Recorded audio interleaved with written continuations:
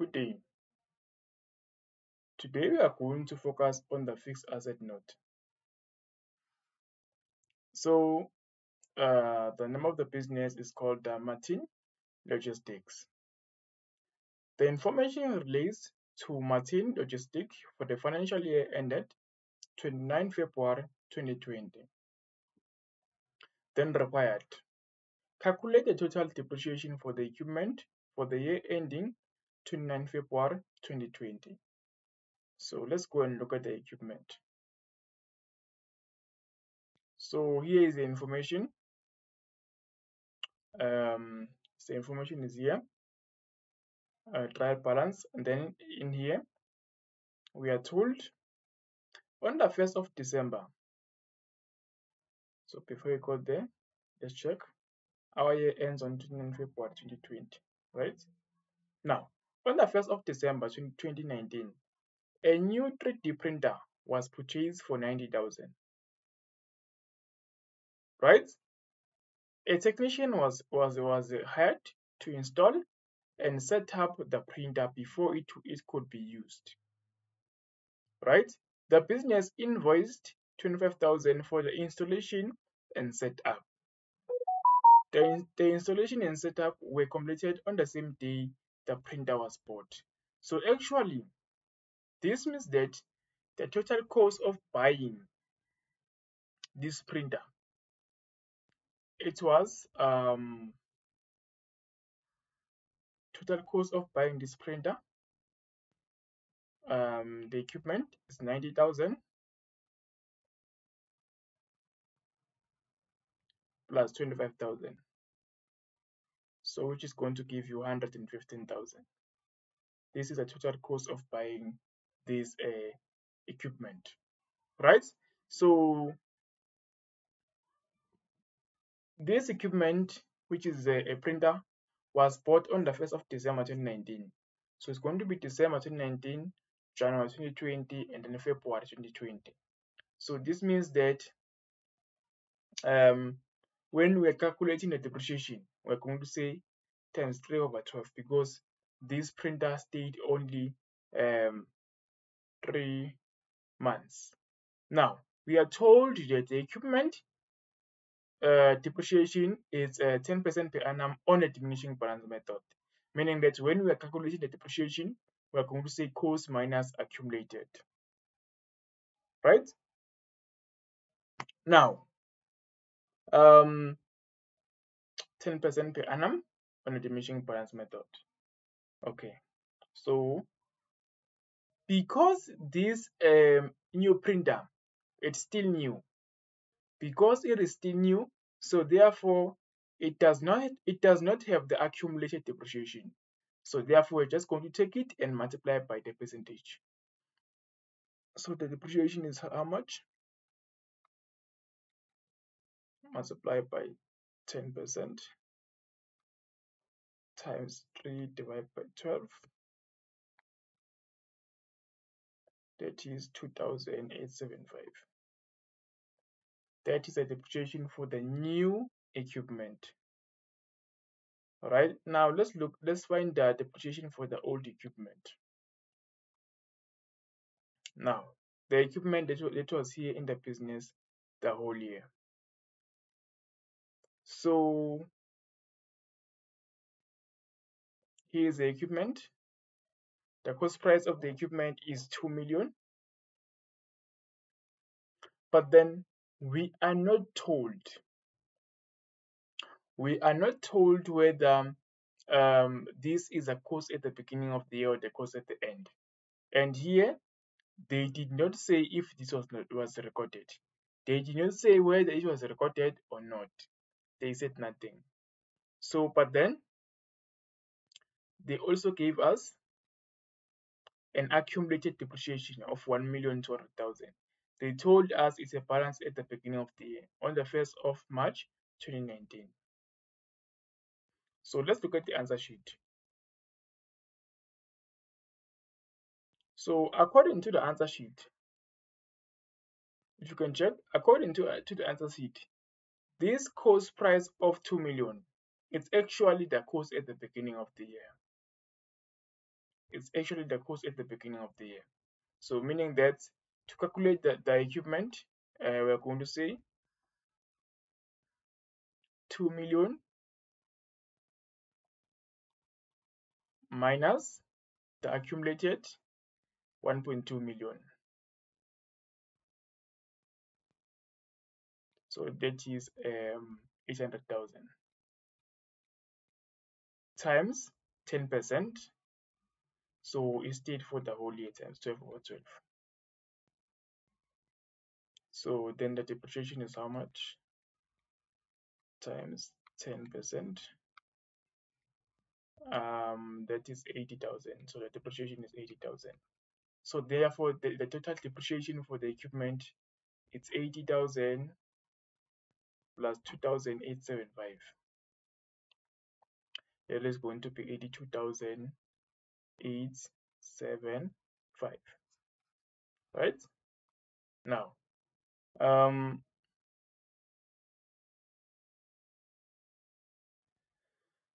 let's continue. Number 3.2. Calculate the price of one vehicle. The price of one vehicle. Now, what do they say about the vehicles? They said the business owns 3 identical delivery vans. All the 3 were purchased on the same day and at the same price. Right? So we are told that the business owns 3 delivery vans, right? And they were purchased at the same price. And then they are saying a new delivery van was purchased at the same price of each of other vans. This purchase has already been recorded.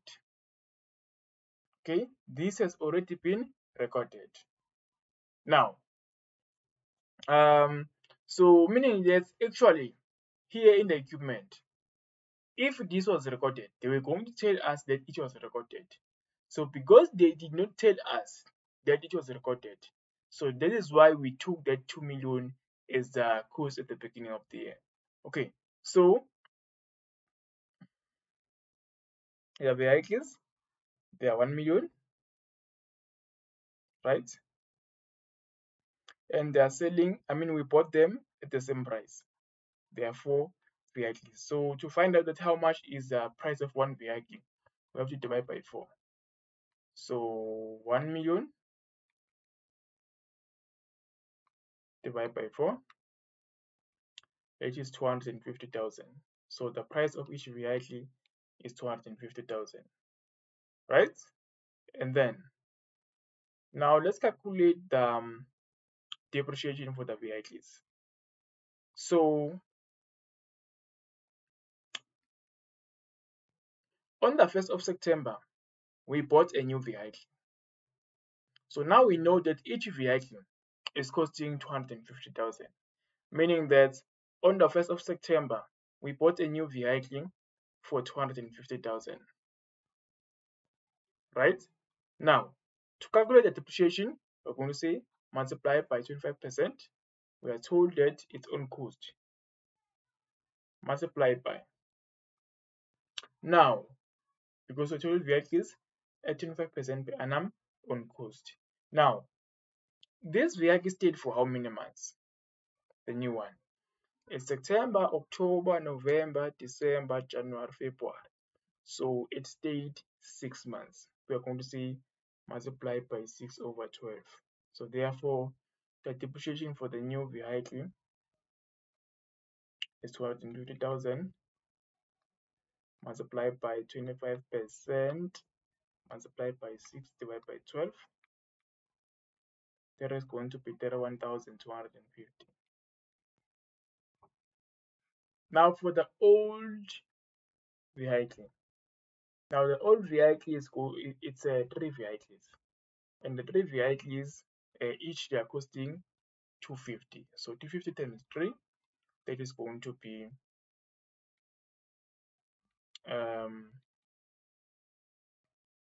750. So these vehicles they are costing 750. So these vehicles were here in the business at the beginning of the year because we are told that um, they were purchased, right? So they were here in the business at the beginning of the year.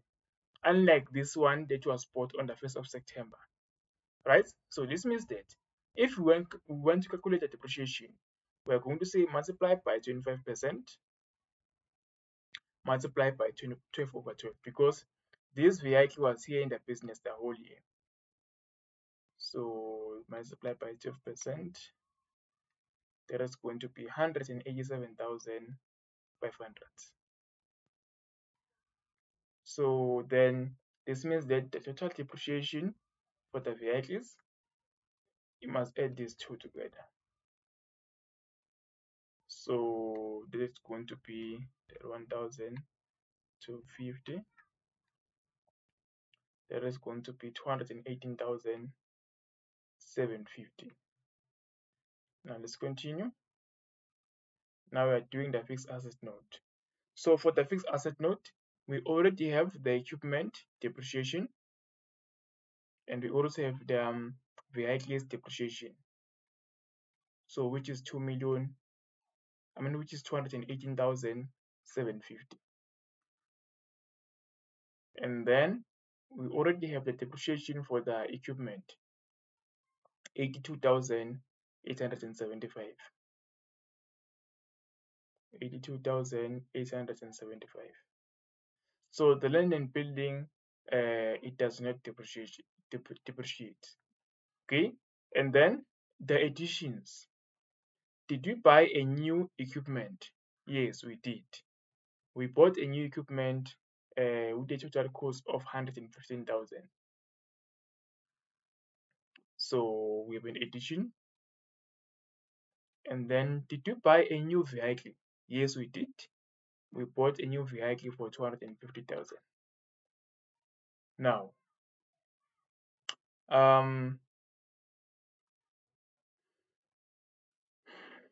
let's just complete this.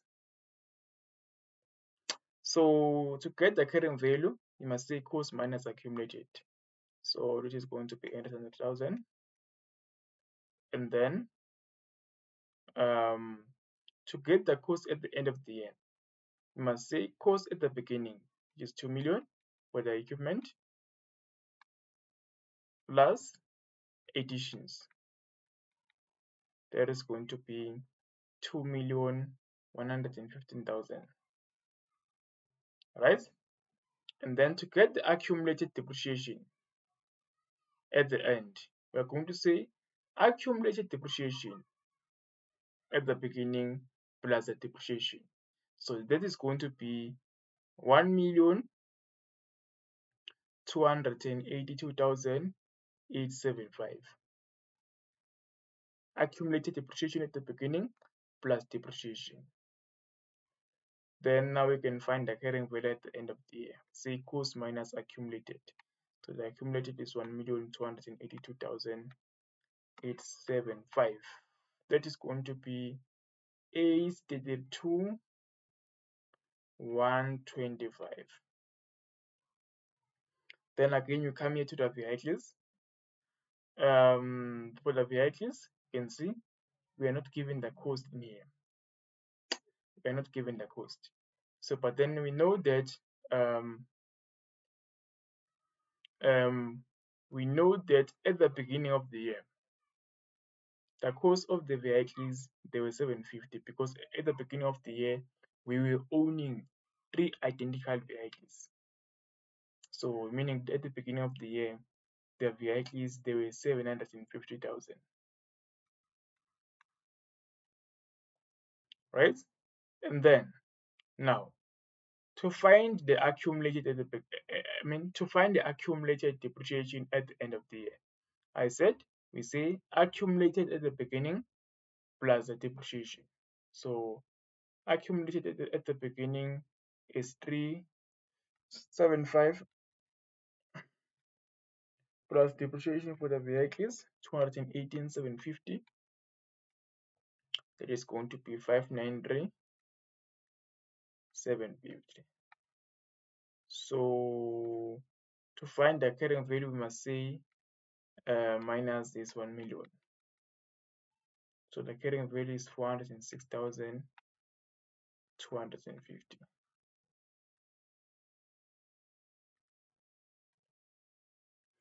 Then now we move to the land and building. Let's go to the land and building. So what did they say about the land and building? They said during the year, a payment of 500,000 was made to gift renovators. 300,000 was for a new storeroom, meaning that there's an addition for the land and building. And then the balance of 200,000 was for the repairs. So the repairs, this is an expense to the business. So it does not affect the land and building because it's an expense. So we have a new land and building, the addition of 300,000, right? So cost minus accumulated, well, there is no accumulated, so it's going to be like this. And then, so now we know that to get the cost at the end, we say cost at the beginning plus additions. So the cost at the end is going to be 5,800,000. So there's no accumulated. So therefore the carrying value is going to be 5,800,000.